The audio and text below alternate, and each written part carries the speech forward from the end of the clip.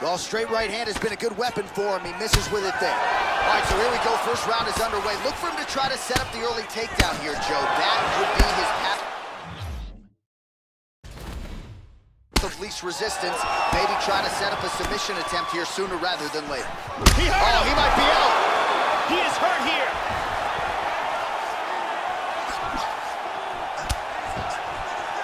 Oh, big kick. Beautiful body shot there, too. Now goes in and secures the takedown. Ooh, he got a reverse triangle. He's looking for the inverted triangle from side control. What he wants to do here is he wants to rotate his hips, trapping the arm, then step over that arm with his leg, put his leg behind the back of his opponent's head, secure his shin to the back of his knee, and clamp down on the triangle for the tap. Nicely done. Use great technique to get the choke and get the win. Well, you can tell he has been working hard on his submissions in his training camp. That was a near-perfect setup on that choke.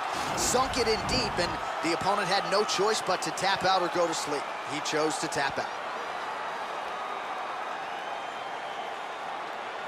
And let's look at it from a different angle. Reverse triangle, perfectly executed for the submission victory. And finally, one more time, no choice but to tap.